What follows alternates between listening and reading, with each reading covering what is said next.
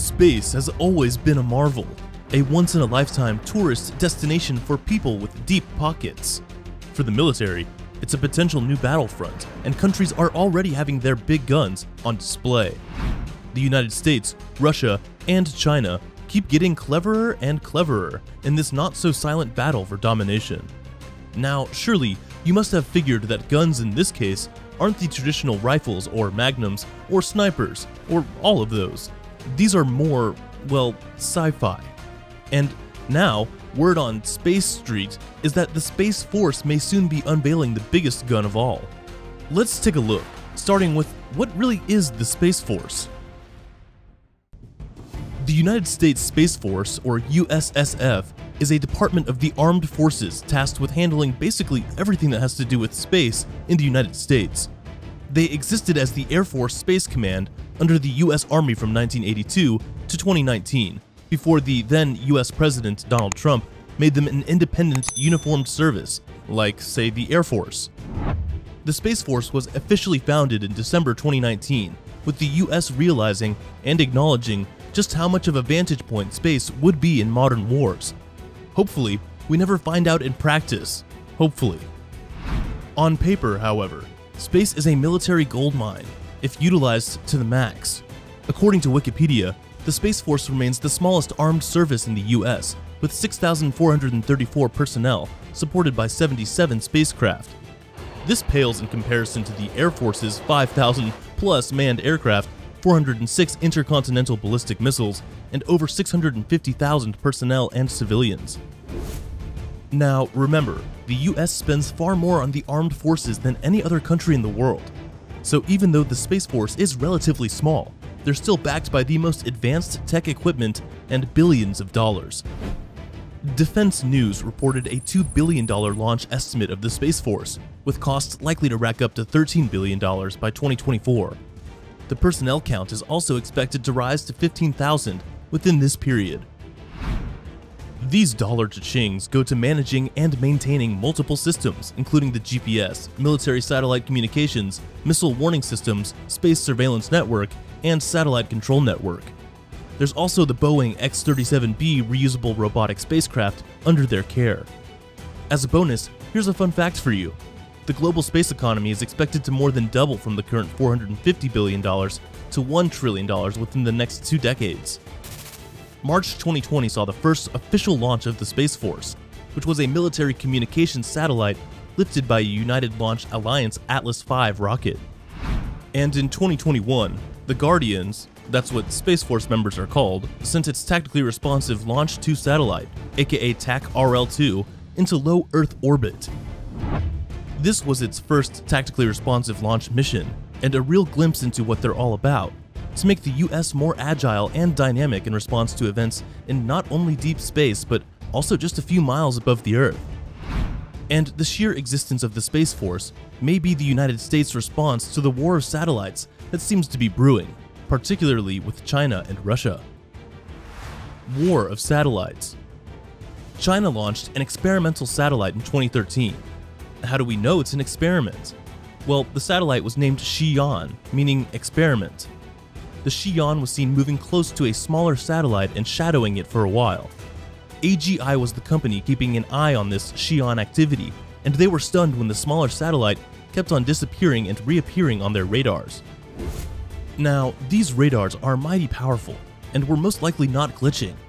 And they later figured that what was really happening was that Xi'an had grappling arms, which were used to repeatedly pluck the smaller satellite out of orbit and then return it. The Chinese government attested to this, but claimed it was only for research purposes and handling debris in space. However, it's impossible for any major government to be comfortable with these capabilities, because despite what the Chinese government says, the fact remains that they have a satellite in the works that could navigate to other satellites and pluck them out of space. Russia, on the other hand, has the Kamikaze, and the Kamikaze, known officially as Cosmos 2499, has maneuvering abilities like never seen before.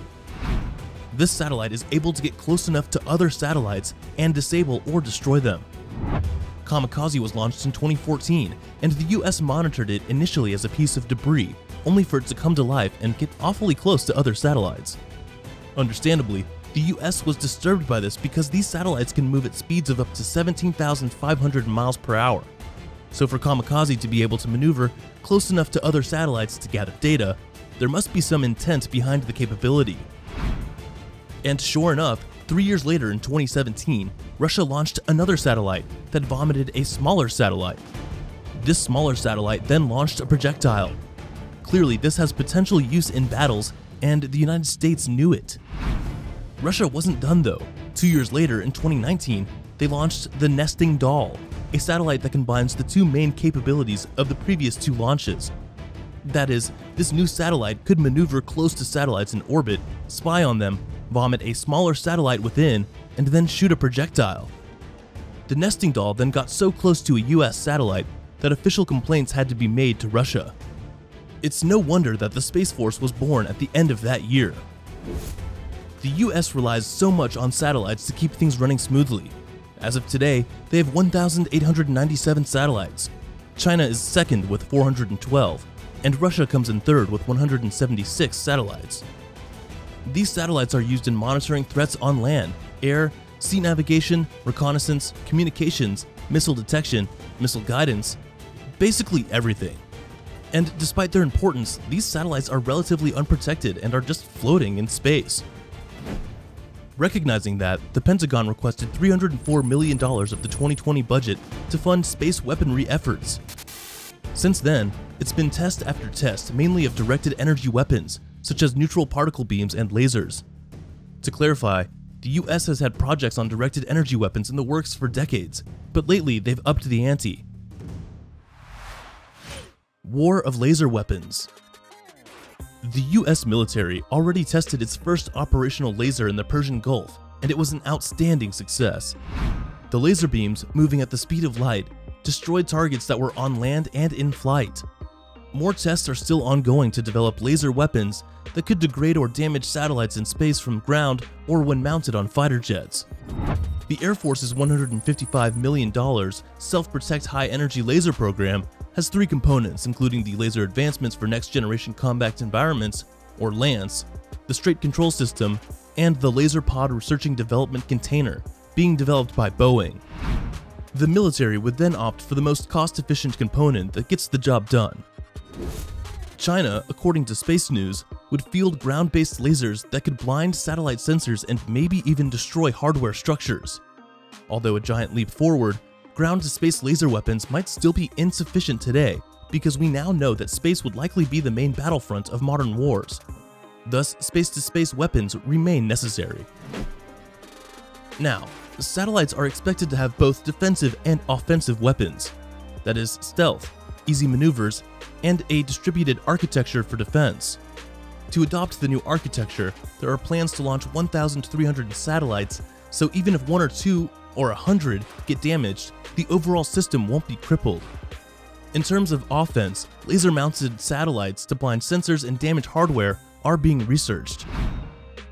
Now, although there's remarkable progress of lasers on Earth, it may not be the same with space-based ones because the conditions are simply too different. These satellites move at speeds close to 20,000 miles per hour, making them almost impossible to shoot with precision. But hey, it's not impossible. Russia, in fact, has already designed its Polyus spacecraft to be fitted with a megawatt carbon dioxide laser, the highest power continuous wave lasers available today. Now, with weapons mounted on satellites, space-to-ground weapons seem possible and are as scary as you can imagine, but apparently there are none in the works. This is because there's an intercontinental treaty that prevents such weapons, and understandably so. Because what used to seem like science fiction is now upon us. The age of lasers in space has arrived. Hopefully, these lasers would never need to be called upon, and would only stand as a sign of human intelligence to aliens. However, they might seem necessary, because hundreds of billions of dollars are floating over us in space in the form of satellites, and they're left completely vulnerable to attacks. That has to change, and it seems that the United States, Russia, and China are already taking the lead. Another thing that must change is you not being subscribed to this channel. So kindly hit that red subscribe button below, smash the bell button next to it, and you'll be the first to know when new videos are released. Also, if you learned anything in this video, comment what you think about the potential weaponization of space, and kindly click the like button. It helps with the YouTube algorithm. That'll be all for this video. Thanks for watching.